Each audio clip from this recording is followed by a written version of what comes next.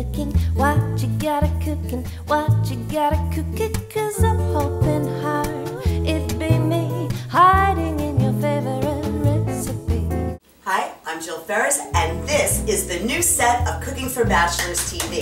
Yay! I'm located in Red Hook, Brooklyn, and it's really an amazing community.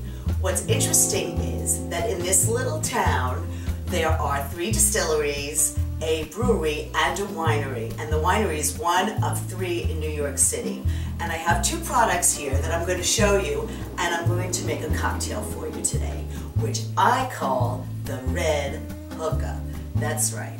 So, first ingredient is sorrel liqueur, which is about 15% alcohol. It's made from hibiscus flowers with nutmeg, cloves, and cinnamon. It's a proprietary recipe, and it's being distilled in Red Hook. In addition, we have the Due North rum. They also make whiskey and grappa. And although everybody in the neighborhood knows each other, and these 2 guys have played together, they haven't done the peanut butter chocolate thing and combined their ingredients. So I'm going to make this cocktail today for you. Now, let's see. I have some ice in my shaker, and first I'm going to add the rum. So we're going to open up the bottle, and what we're going to put in is 2 parts rum. So you know what? I can't find my jigger. So I'm using these little shot glasses. So 2 parts rum. It smells so good. And then we're going to add another corky top. We're going to add 1 part sorrel.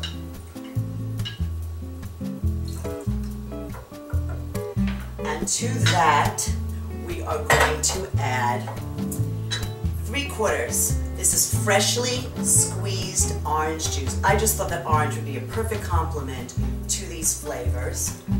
And then to give it a little zing, lime juice, same as the orange juice. And just to pop it up a little more, we're going to add some jalapeno slices. I'm cutting from the middle because I like those rings, even size rings. And I'm going to put in just 3 pieces. It's going to be a little spicy, but we don't want it to burn your tongue. Alright, and we're going to shake it up.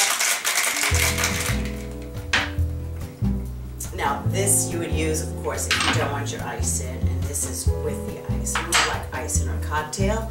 Here's our glass. Whoops. Well, that was a messy pour. Alright, you get it, you know it. Alright, and we're going to top it with a sprig of mint. Let's put this away. And here's our cocktail, the Red